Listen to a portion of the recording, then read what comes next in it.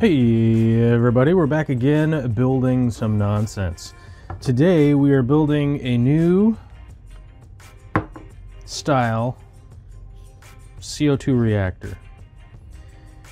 A bunch of weird stuff has gone into building this. As you can see here, I had to take a 2-inch cap, which was a flat cap. I drilled it out and I put in a bulkhead. Put a bulkhead right in here. And then I put a 3/4 inch 90 street elbow onto it. That'll make sense later down the line. I've got all my parts here. I got my CO2 inlet.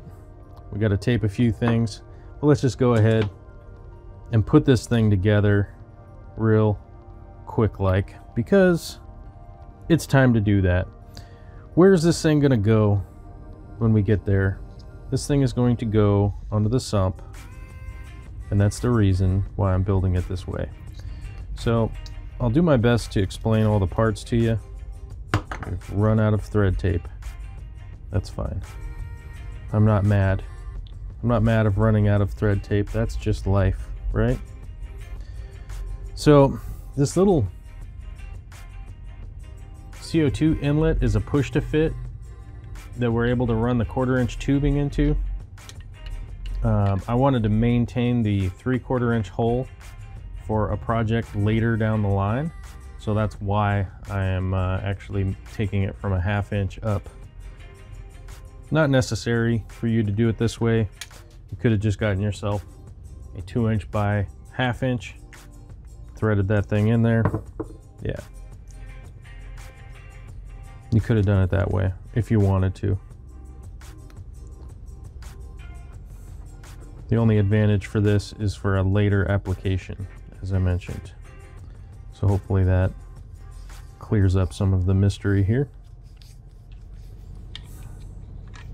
People get mad when I use channel locks, but they are handy.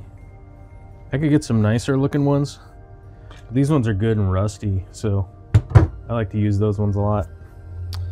All right, there's that piece. There's this piece. This is the clear down tube, so this is what's going to lift up and head up into the tank, and I had to make it a little bit longer. As you can see, got some weld-on multi-purpose, the rusty top, and there's a jet flying over above, so there goes, you know, hundreds of thousands of taxpayer dollars flying around. All right, we're using multi-purpose. Doesn't matter that the top is rusty. As long as the material on the inside is still good, we're fine. And you will notice that I am not using any prep on the pipe. The reason for that, this is not,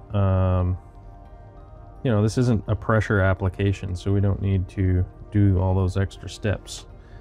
We're mainly just gluing it together. And if this ever falls apart from putting it together this way, I will be long dead by the time that comes around. We'll all be long dead. It's not a matter of my own mortality. It's that we will all no longer be around.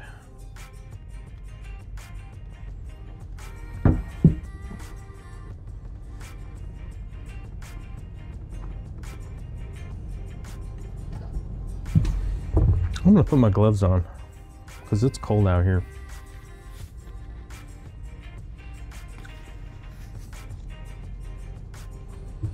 All right, so the base that we're starting out with today is actually a 3 or 4 inch closet flange for a toilet with the breakout still in it.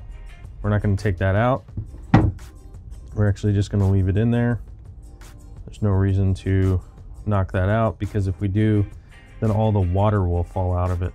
So we don't want that. We want to leave that in there. I'm just using it as a flat base. It has the screw holes on it, so all comes in handy. I realized that I wasn't as generous as I normally am with my glue. So if you're gluing this black ABS together, you can use multi-purpose like I am, or you can use black ABS cement. Either way is fine. We'll both melt it and create a seal. So don't worry. You know, gluing plumbing and stuff together, we're essentially melting and adhering the pipe together, creating a molecular bond. So that's basically what we're doing. It's all chemically driven. So you do want to be careful with this stuff. Make sure you're in a ventilated area and not just in your bedroom or something weird. Otherwise you'll end up looking like me. That's a problem. That's a paddling. So this port down here, you'll notice that we have it going up in the upward direction. A little bit of a swoop to it there. We want that because this is where the CO2 is getting fed into the reactor itself. So we want to think we're utilizing gravity.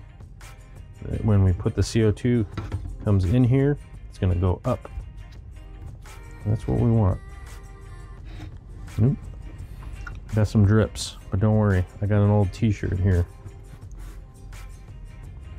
If you're like me, you have old work shirts to wipe this stuff up with.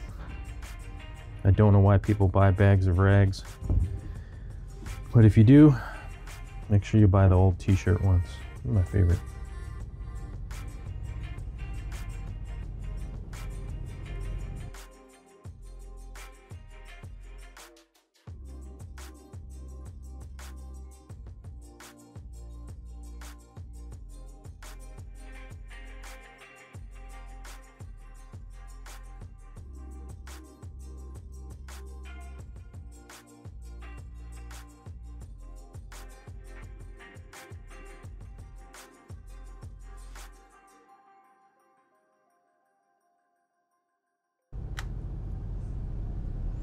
Definitely being a lot messier than I normally am because I'm trying to film this.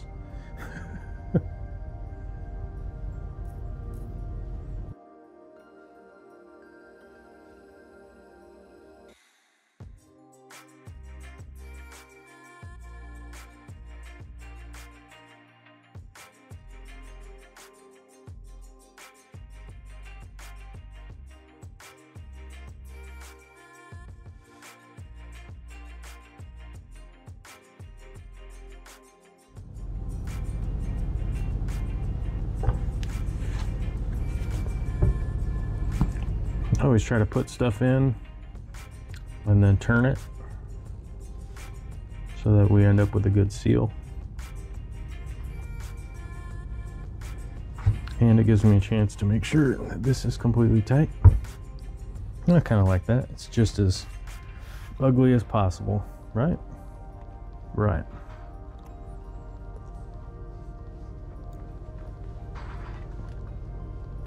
Make sure that's not walking out or anything. What'll end up happening is essentially through the chemical reaction, it'll end up pushing itself out of the hole. So you always want to check while it's curing, push it back in. You know, people often say like 30 seconds, but I've oftentimes found 30 seconds to be kind of overkill. But here's the really fun part. This is the tube. It's going to go all the way down in like that, so that the uptake is going to be from the bottom, and that's our plan. But I want to test fit this again real quick because it's looking like it's longer now. Oh, I think we're still good. Okay, because yeah, right. I did have to modify this uptake tube a little bit. As you can see, I've got a portion that's gray and a portion that is clear. And the clear is just to make sure that I don't have a ton of CO2 just getting lifted back up into the pipe. So it's not necessary to even make this thing out of any clear parts. You wouldn't have to, but I definitely like to have them made out of clear parts so that I can see what's going on. There's a weird thing I got going on. There's a weird dog hair on there or something. What is that? But we don't necessarily need the clear parts on this thing. It's just much more convenient for me to be able to use it on a regular basis. So we just want to make sure we don't get a bunch of the glue. And then remember what direction that this has to go. So this comes from the tank. So this has to face this, like that.